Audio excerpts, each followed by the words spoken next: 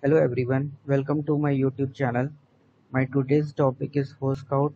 In this I am going to tell you how to add the L2 and L3 switches in ForeScout and what are the options you need to mention or enable in the ForeScout. Let's start.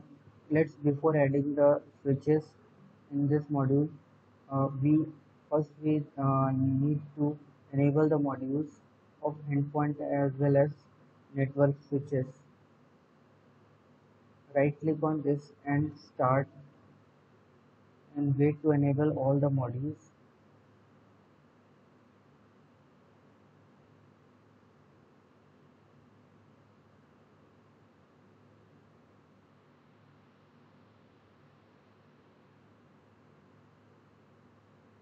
In endpoints, all the plugins are almost done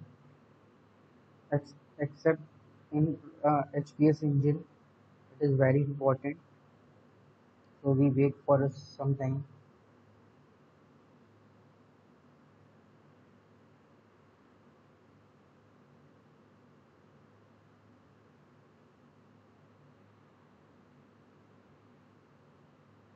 Okay,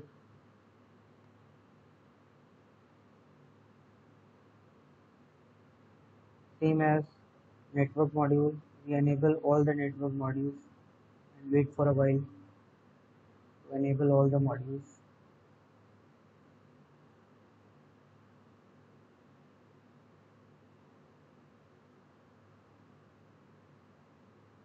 Now as you can see that all the modules are enabled, wait for HPS engine to enable. The network module, all the plugins are enabled. This is our switch plugin and this is our endpoint. In endpoint, this is our HPS engine plugin. Okay, we are adding switches, so in that case our all the network module plugins are enabled. So let's move to the switch and add uh, add add the add the switch. First we are going to add switch 1.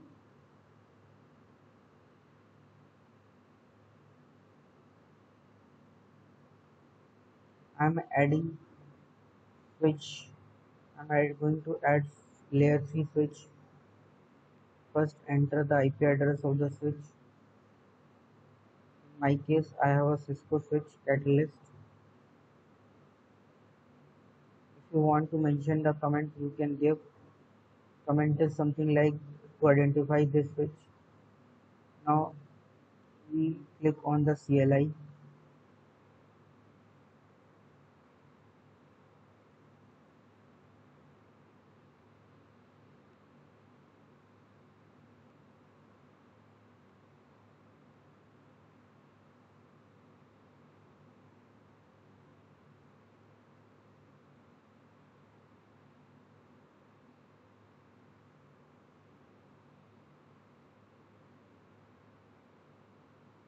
Now enter the password for the switch.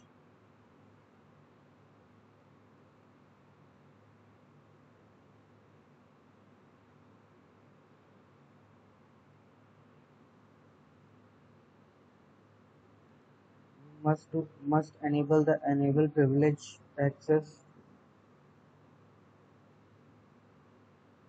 In my case, we are using version 2. This is the community string. You can choose your according your environment. Now see, this is very important. In permission, we are going to define read write permission for switch, plugin communication, as well as advanced setting. In discover, if you want discover some other switches via L3, you can enable this. If you enable this, CDP, FDP, and LDP is enabled. Now MAC permission. We are going to add L3 switches. In L3 we have a ARP table. So in this case for L3 we must enable read, IP to MAC mapping and write. And in this case you can choose automatic or SNMP or CLI. I recommend you to add automatic. Okay, we did not enable this option read MAC permission because this is our L3 switches. With the help of L3 we are able to identify the ARC table. Now move to the next. Enable ACL. If you want to make ACLs on switch, just enable ACLs. There is a security group tagging. We will discuss this later. Next, if you have a radius, just add the radius security key. Now apply.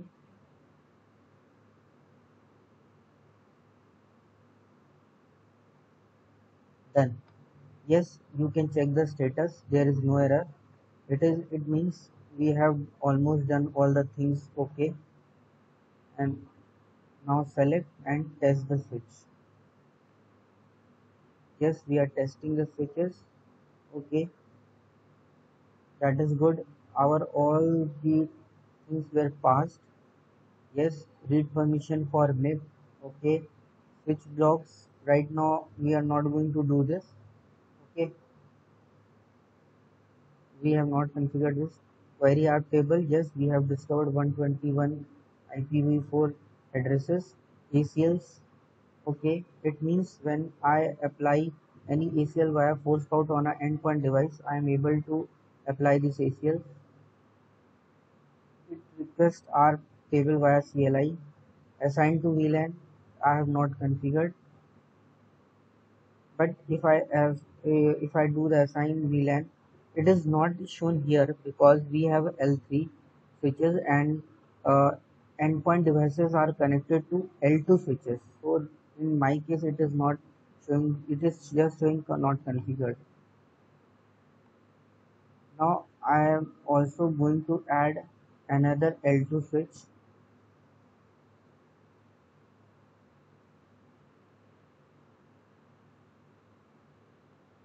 Just add the IP address of the switch.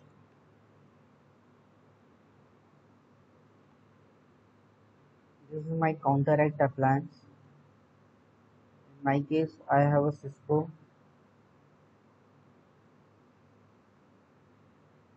Next, yes, I'm going to use CLI. Just enter the SSH.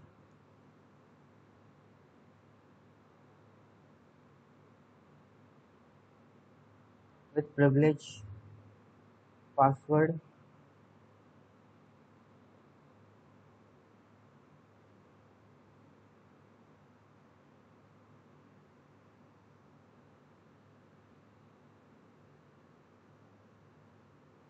I'm choosing SNMP version 2.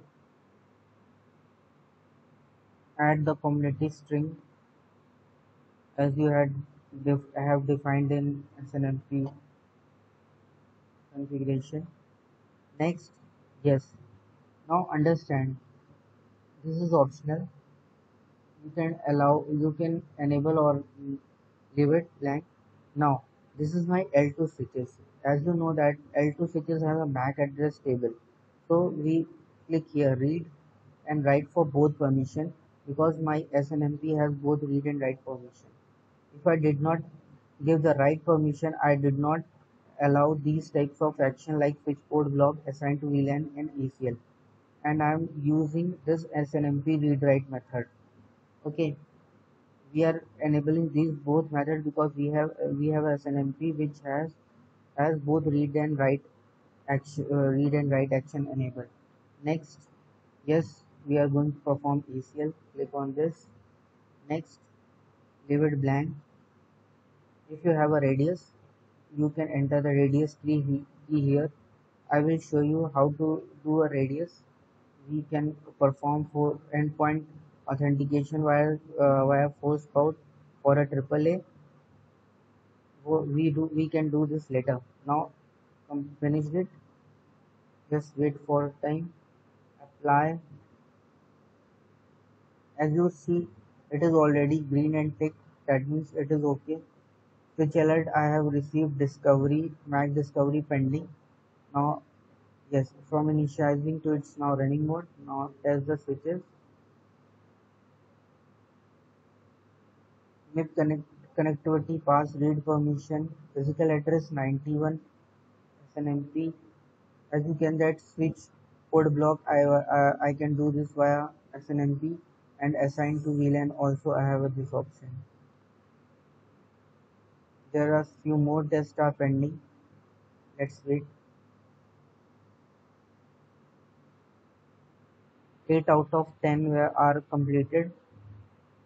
I am waiting for 2 more steps. Yes, as you keep see that assign to VLAN pass, ACL pass, switch flow, code block pass, all the action were passed. Now close it. I have added my two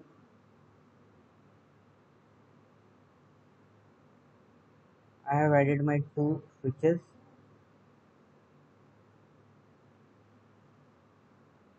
You have a one more option. If you want to see that you have received the last draft or not, just go to this column and type trap last received and enter here and make it to the up. Now OK, last trap received. It takes some time. Now friends, as you can see that I have added both L2 and L3 switches.